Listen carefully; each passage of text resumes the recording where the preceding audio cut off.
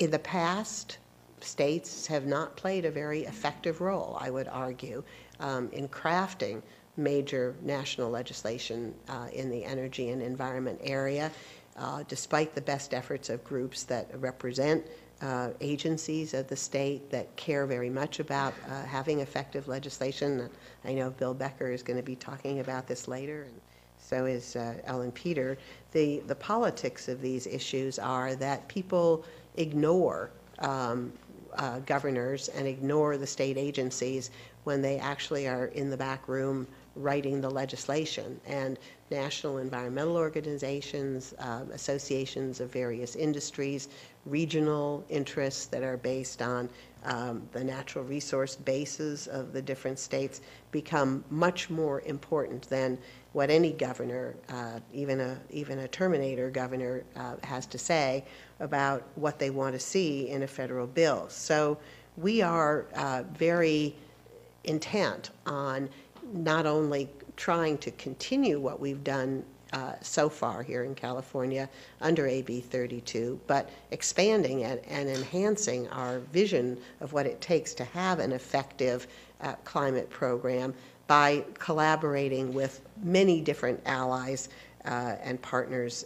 in Washington to try to spread the message that it's not just about cap and trade, it's not just about vehicle standards, it's not just about low carbon fuels or renewable energy portfolio standards, it's not just about the national highway legislation and how aid comes to the states. It is going to require an absolutely unprecedented, comprehensive effort on all of our parts, and the states are willing to step up to the plate and play our role. We are at a really critical moment, I think, right now, because within this year, come December, the United States, under a new administration, is going to be going to the United Nations Framework Convention, this time in Copenhagen, and we will be expected to have something to say. The world is waiting for that.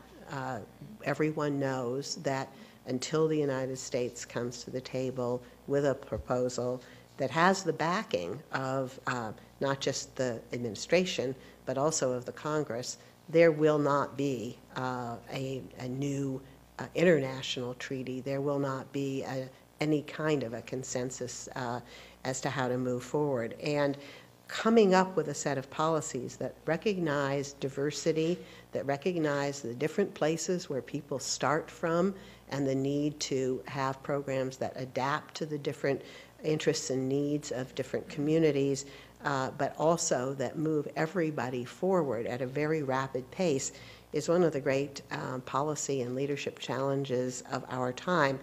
Getting it right between the states and our federal government is the first step, I believe, along that path. So the panels that are here today and the topics that they're going to be discussing could not be more timely. I really want to congratulate all of you, and especially USD, on putting this event together, and to thank you for letting me be part of it, to come and listen, as well as to speak to you.